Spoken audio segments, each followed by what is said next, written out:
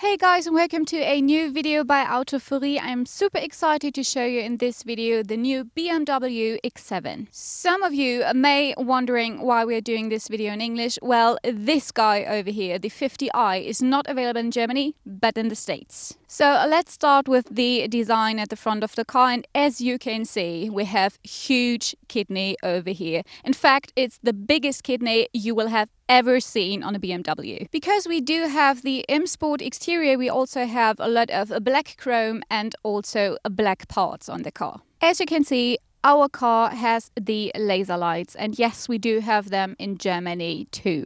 In fact, ours are even better than that of the States. Why? Because ours have a range of 600 meters and the laser light for the States have only 300 meters. We do have the 22-inch optional rims over here and also a lot of black details like on the front. Okay, we do have black at the front, black at the side. Guess what? We also have a black at the back. As you can see over here, a huge black part of the car actually. When you have a close look inside, you also can see the 4 exhaust pipes. As you might know, if you want to buy a X7, you have to choose between 2 options. First of all, 7 seats, second one, 6 seats.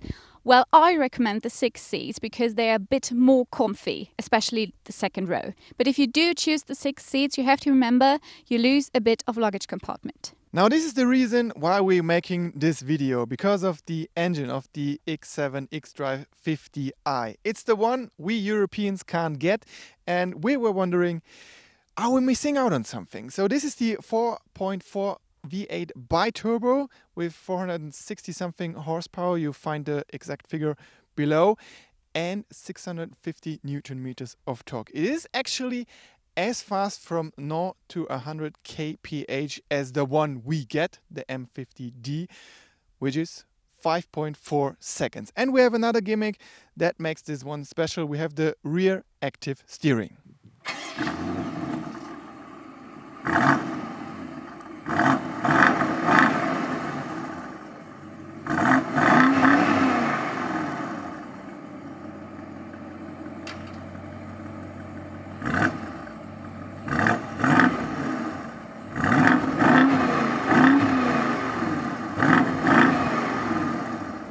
So first of all, there's the sound. So don't get me wrong, I like the sound of the inline 6. However, the X7 cabin is so quiet and comfort that you can't even really hear the inline 6.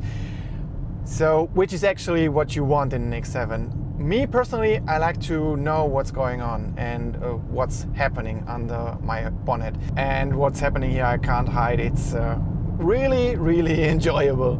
So we're just driving comfort mode now, which makes the engine quieter than it's in sport.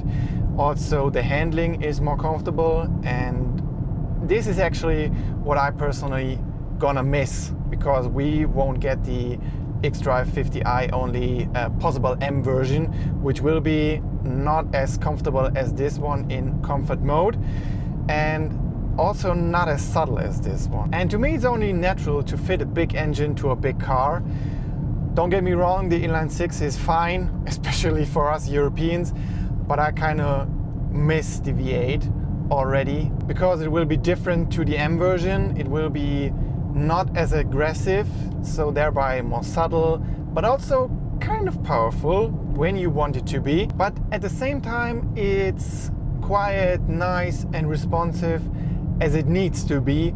And also, in my personal opinion, the responsiveness of the gearbox and everything is a bit quicker than in the xDrive50i. And for the optional rear wheel steering we got, this makes the car more agile, more dynamic in this kind of drives, but it also makes it kind of smaller at low speeds, with the turning cycle shrinking a bit, and thereby making a over 5 meter long car driving like a, I would say, 4.8 meter car. Now let's get into sport mode and talk a bit about why I personally would take this one over the M version we might get.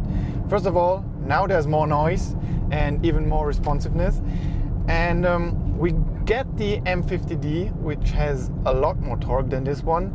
However, a diesel can never be as sporty as an inline 6 or a V8 gasoline engine. And thereby this one makes more sense to me, especially as we have now quite the discussion about diesel engines. However, for us Europeans, this car is, let's say, not economically correct because it has a big engine, it's not a diesel, so it will consume a lot of fuel. All in all, this engine is the one you need to get with the X7, especially when you live in the States. Unfortunately, we the Europeans can't get it. Why? Because it has a lot of power, it has a lot of torque, and it has a lot of kind of sporty ambition, but at the same time, it's also quite comfortable. And to sum it all up, I would say this is kind of the American way of life with a little bit of German touch. So in conclusion, are we Europeans missing out on the xDrive50i? I think so. And sadly, you guys in the States, you have the car we actually might want the most, because I personally would choose this over any M version we might get in Europe. Okay, that's it guys. Hope you liked this video. If you did, please give it a thumbs up and also leave a comment down below whether you like the new BMW X7 or not. And if you want to, you can subscribe to this channel. It would make me very happy. Hope to see you soon. Bye.